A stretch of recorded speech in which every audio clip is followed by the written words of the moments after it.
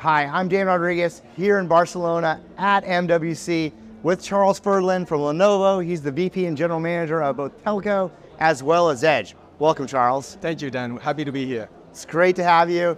And we've been working together for quite a while, looking at all sorts of opportunities across the enterprise, looking at different vertical markets and how we can deliver the right amount of compute.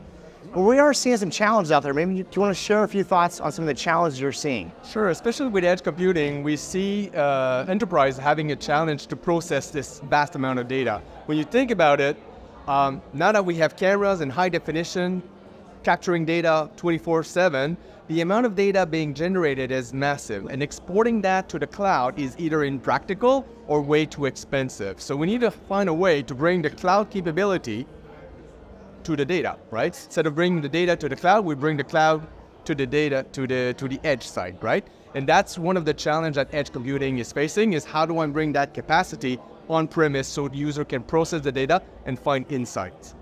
Absolutely, there's a lot of data out there, and it's in unique locations from manufacturing to smart cities to retail. And I think working together with Lenovo in terms of how to harness the data, turn it into insights, and actually drive business outcomes for customers is critical. And one of the areas that we've been collaborating on is something new that we've introduced this week called the Intel Edge platform. Maybe we want to share a thought or two on our partnership there. Well, one of the additional challenges is how do I deploy and manage this infrastructure at scale? Most of the enterprise have tools to manage a few thousands of servers in a few locations. Now we're flipping this around and having a few servers in thousands of locations. So the tool set to administer, to monitor, to deploy has to be adapted to this. And we're happy to partner with Intel Edge Compute to help deploy this infrastructure together with Lenovo.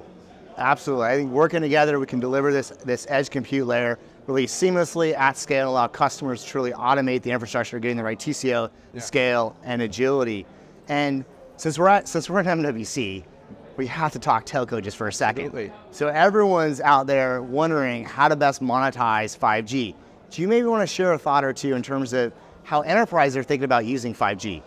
Good question. Actually, at our booth, we have a demo that we accomplished with Telefonica using their 5G networks, where we're helping some of the municipalities in Spain with their first responder response time. Basically, we're using existing cameras and using drone flying above the city or above rural environment, with Edge, combined with Edge AI, that we have trained that system to detect the early signs of smoke or the early signs of a fire and notify the fire department, for example. So this is a very practical use cases of bringing the compute capability in mobile units and vehicle that is roaming the city and capturing the data, processing it, finding the insight, where's the smoke, and notifying the right authorities in time. Great example, Charles. So we've done a lot of great stuff together. Yeah.